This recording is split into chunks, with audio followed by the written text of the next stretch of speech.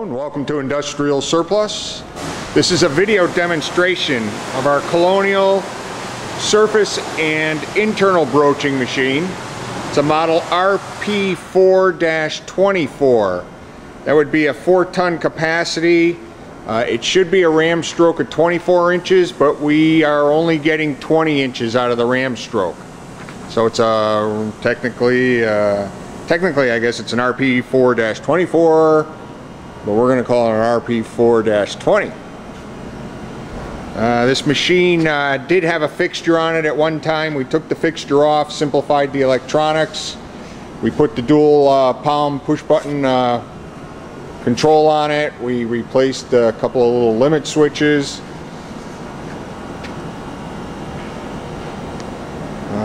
Let's see, what else?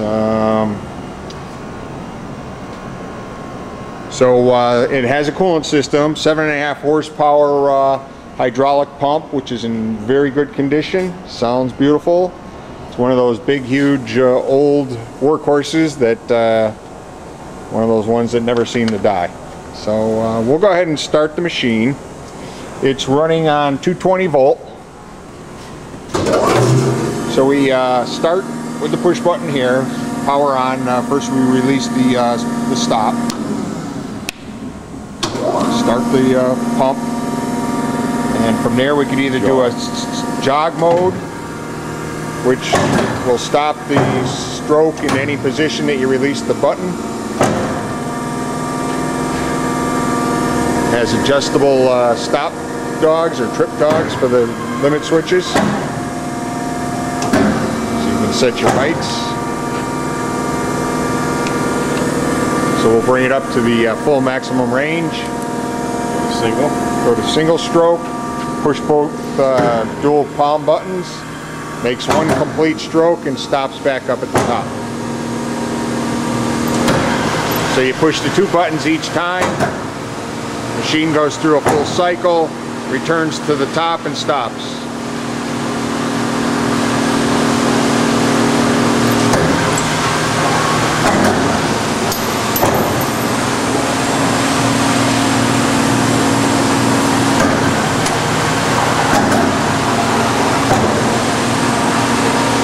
It's as simple as that. This is the clean out tray here.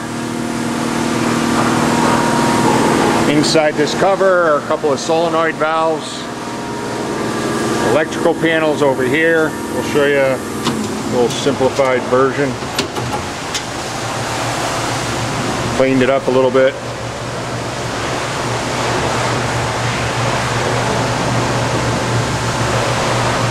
Good electronics. Coolant pump is over here, and the detail tag is here for the machine.